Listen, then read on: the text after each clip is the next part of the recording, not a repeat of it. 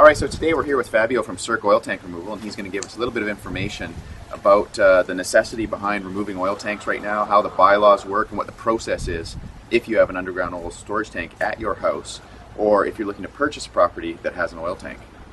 Hello, so the first step in the tank removal is we'll come out to your property with a metal detector to locate the tank.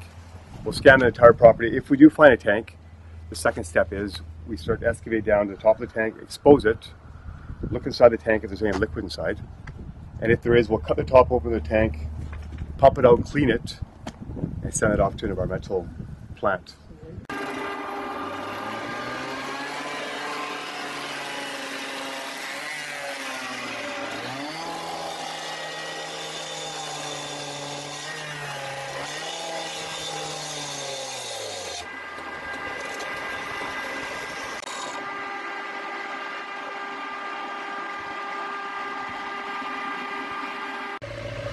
Good.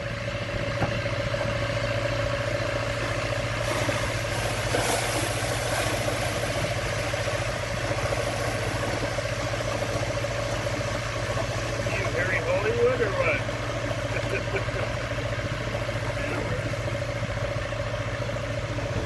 Step 3 is to basically cut the tank in half, remove from the ground, and then we check the soils to make sure there's no contamination. That's done with an environmentalist. They take 5 soil samples, test the soil. If they all come back clean, we'll refill the hole, refill the excavation, get it back to normal, regrass it, reseed it.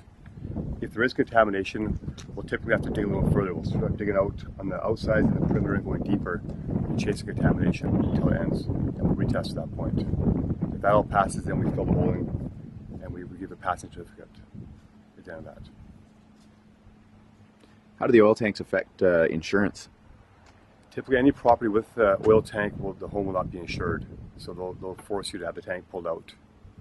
What about if you find a tank under a patio, sun deck, those type of incidences?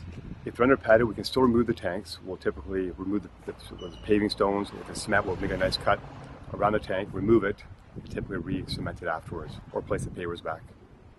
Okay, one other question. If contamination was leaching underneath the foundation of the property, what steps can be taken to remediate? There's a couple steps. Number one is you can dig up the foundation, you can leave it and treat it with a chemical, which is called bioremediation. It's a high-impact fertilizer, which will treat it over the years. Or secondly, you can dig under the house, block the house up. It's a much more complicated process, and start tunneling under the house and remove the contamination. But that's typically not done. It's usually treated with bioremediation. Excellent. Thank you so much. Thanks.